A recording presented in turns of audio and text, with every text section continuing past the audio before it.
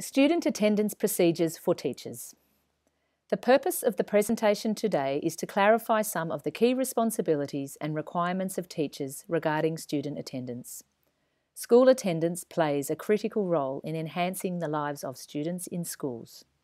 All CEDP schools are working towards building strong cultures of attendance and improving attendance levels.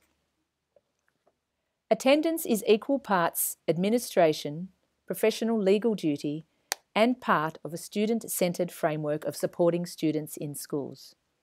This expands the idea of attendance as not only about being present and accounted for, but attendance as a priority for every student every day, and attendance as an opportunity for learning and engagement, particularly for our most vulnerable students. The springboard for this work begins with an accurate record of attendance, and this starts with the roll call or classroom teacher. An accurate record of attendance is fundamentally important at a number of levels. Firstly, it is a central part of how schools ensure they fulfil their duty of care to students.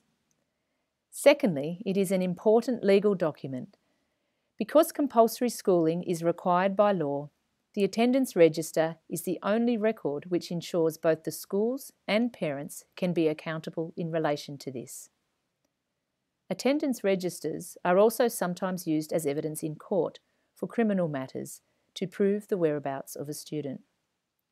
Thirdly, there are implications for both compliance and censors, which is in turn linked to funding. Finally, the information held in the attendance register also means we identify students developing absenteeism with precision, allowing schools to intervene early. The attendance register has a predictive quality to it. A student's pattern of attendance in kindergarten and in Year 1 can predict what their attendance will be like in their future schooling. So having this record accurate is essential. As you know, there are a number of key responsibilities that rest with teachers regarding student attendance. Depending on your school context, some of these responsibilities are performed in practice by other members of staff. However, the 6 key teacher responsibilities are to take daily attendance in FACES and maintain an accurate record of student attendance.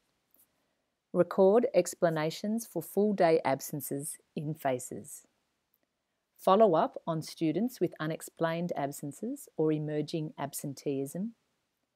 Provide clear information to students and parents regarding attendance requirements.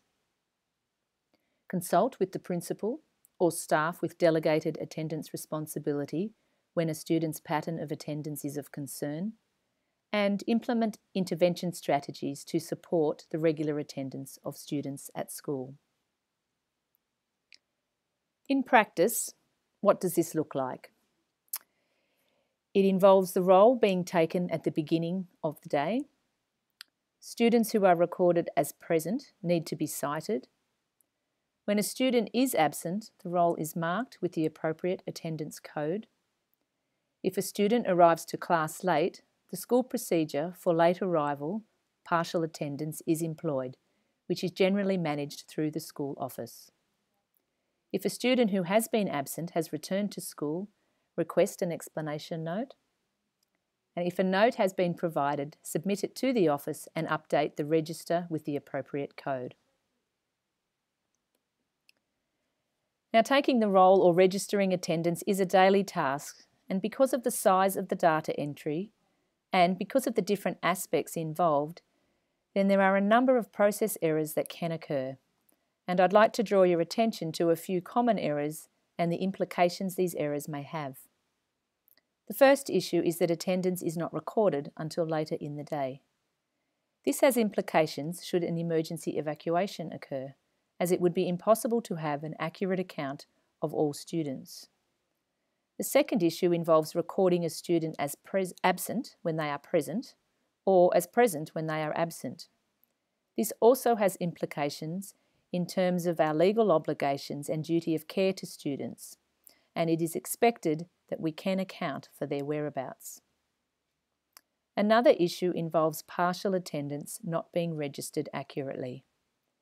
If a student comes to class after the roll has been taken and has not been through the office, then that student will be registered as absent, and in many schools the parent then receives a notification that their child is not at school, which can cause significant concern for the well-being of that child, and it can erode the relationship with a parent if it appears that there is confusion regarding the whereabouts of their child. When absence notes explaining absences are handed in, but do not get registered on the roll as explained, once again the roll is then inaccurate. And further to this issue involves the attendance code not being updated once a note is registered. The following video outlines how to record daily attendance, update attendance codes, and view attendance reports in the FACES Student Information System.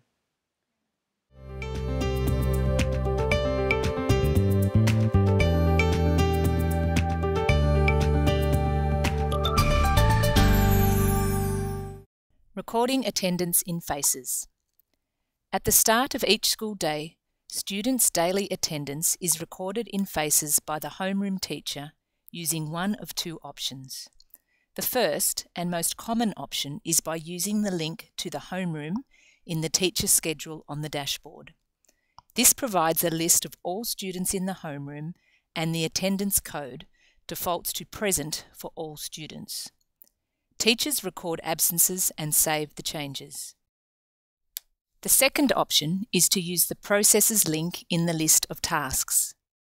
This is used should a teacher or other staff member need to record attendance for any homeroom other than the one provided on link on the dashboard.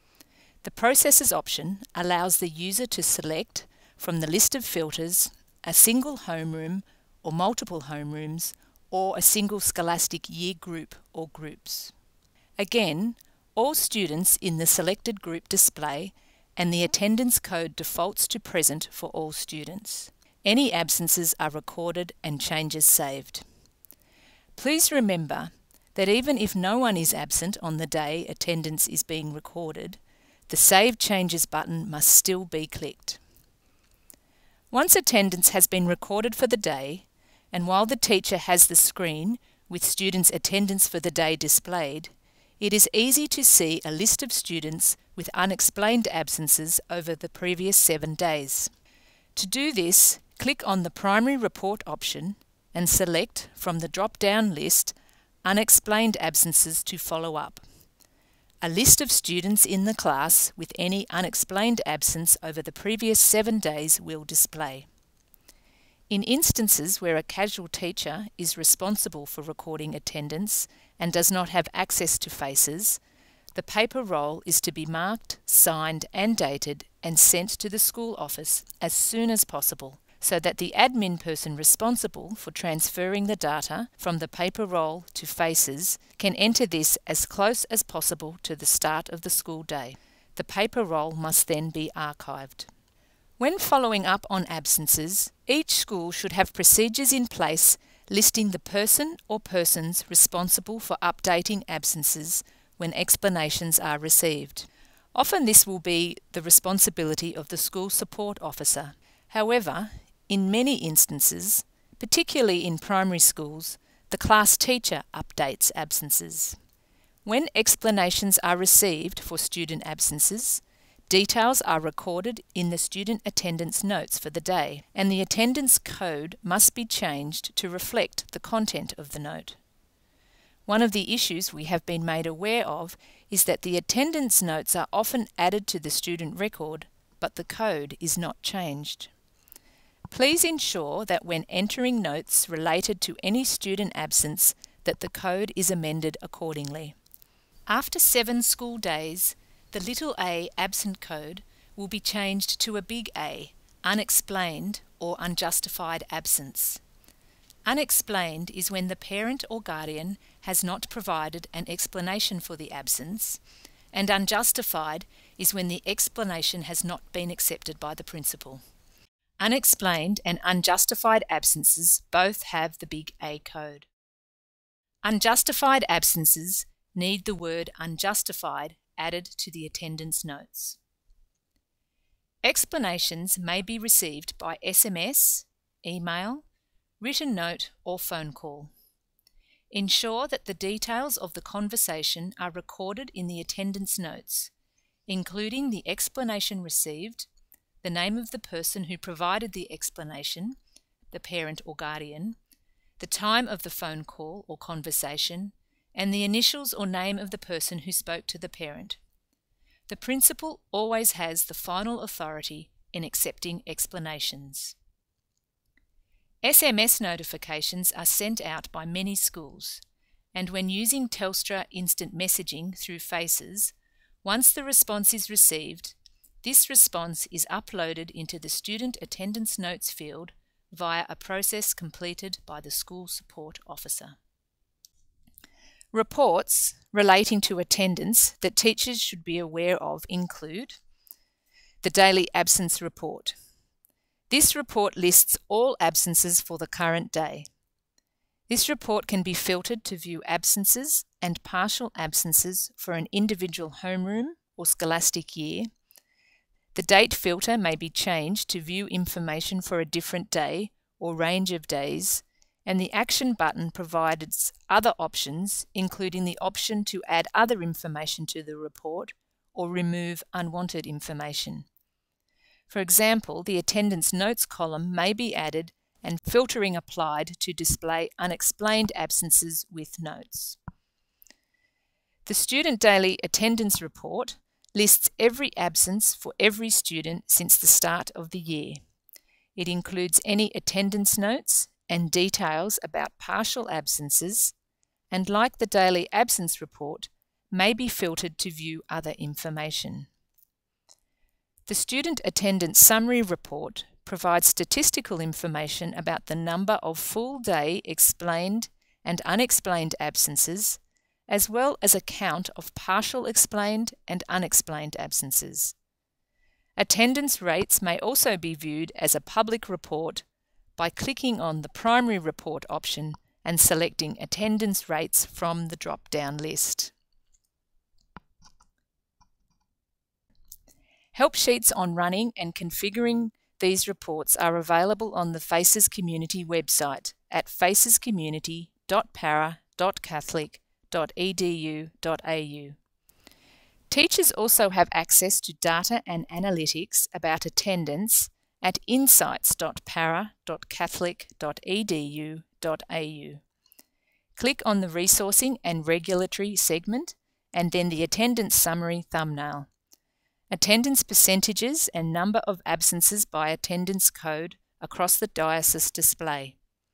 By clicking on the link to each school, percentage rates and absences for each scholastic year group are available, and it is possible to drill down even further to view data relating to each individual student. Other information about data and analytics will be available soon.